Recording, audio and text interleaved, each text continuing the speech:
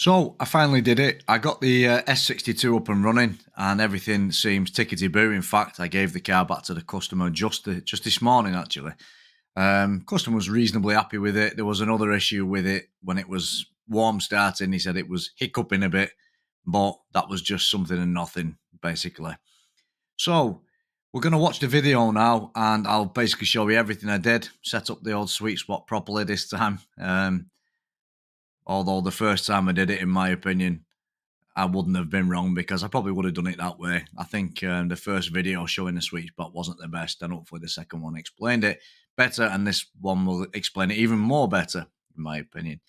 So I've got a new setup now. As you can see, I've got a professional microphone, and we've got the old green screen going. I've got all the lighting and everything. So hopefully I'll be able to make much better videos in the future.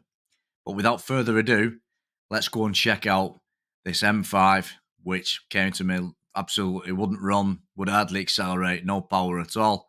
Let's go and look at it now. I think you'll be pleasantly surprised. Thanks for watching, everybody. Please subscribe if you haven't subscribed already and keep switching those notifications on, because when I make new videos, if you don't know I've made them, you're never going to see them and you might not come back and visit me. And I really, really need this channel to grow because I've put all my heart and soul into it. So let's go and check out the M5.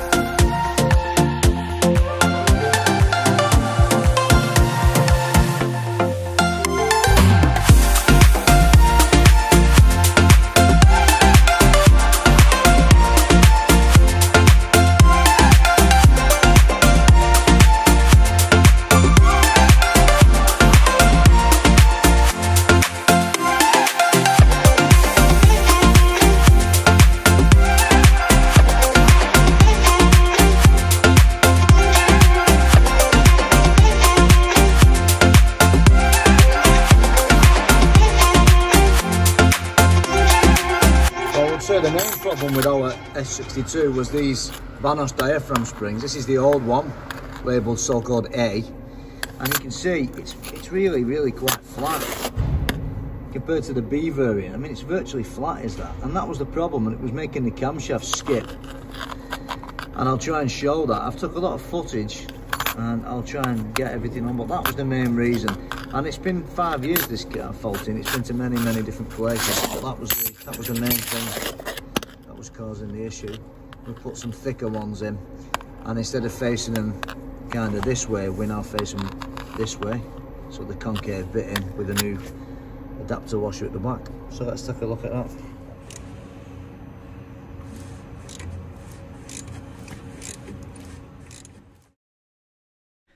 So just something I wanted to show you here. Pretty difficult to capture it on camera, unfortunately. I wasn't able to do it on my own.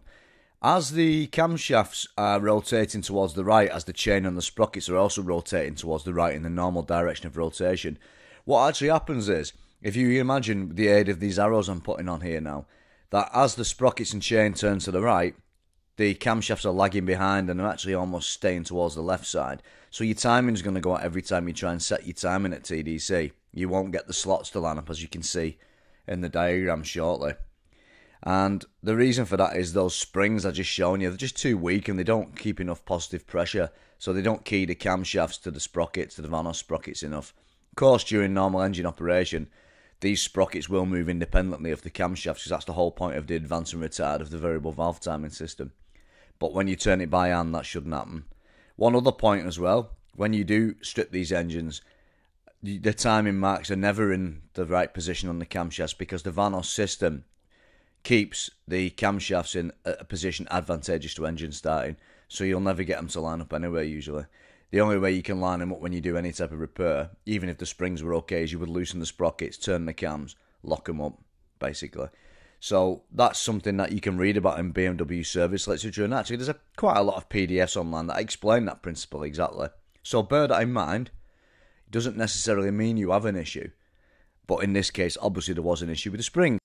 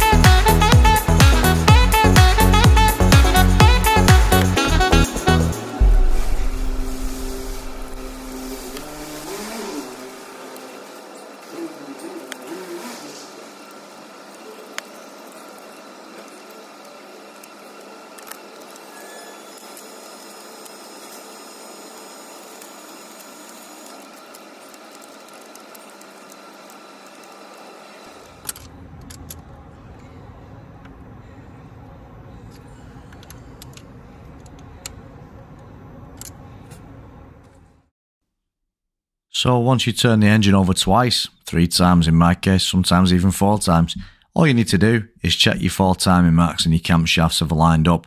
So what you're aiming for is the slot and the straight sort of groove mark on the camshafts to be in the centre of that slot. And obviously if it's before the slot or after the slot, that isn't enough, and then you'll have to loosen everything off again and then tweak the camshafts. They're a bit difficult to turn, especially the exhaust ones, being on the slant, being a V8. There's not so much room to actually get a good sized spanner on there. Well, there you are. Sorry I couldn't make a huge video about it, but it's running now. I'm going to go and road test it and see. It was a complete pain in the arse of a job because everything was so damaged and worn, but it wouldn't run like this before. It wouldn't idle at all, and now it's quite smooth. So we'll go for a run now and see how it performs.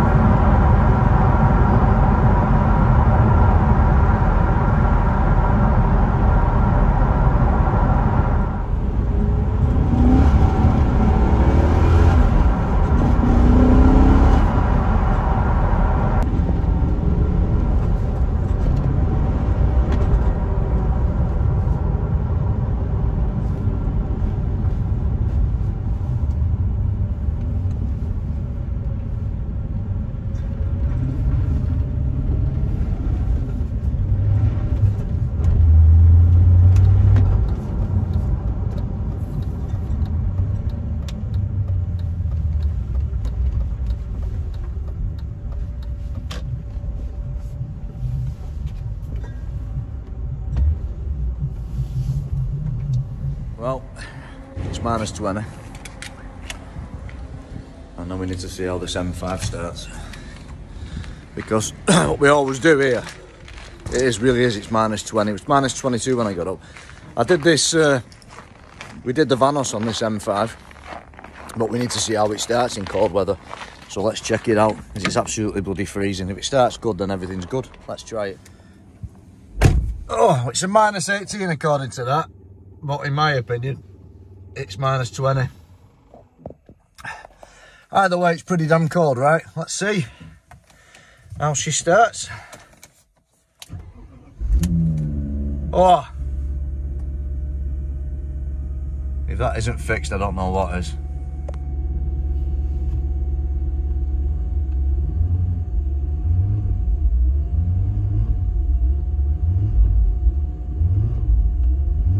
Don't want to rev it too much because it's obviously so cold, you know.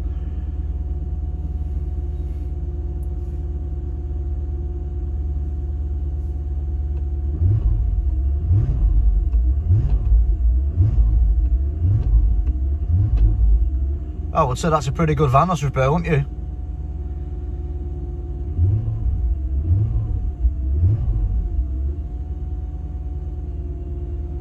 Yes, let's go and have a look under the bonnet. If we can. Let's check it out, shall we? There you are, VANOS repair, -18 according to this, but it's really -20. Bonnet lifters are frozen. They don't work. Wow, that's a good repair, that, eh?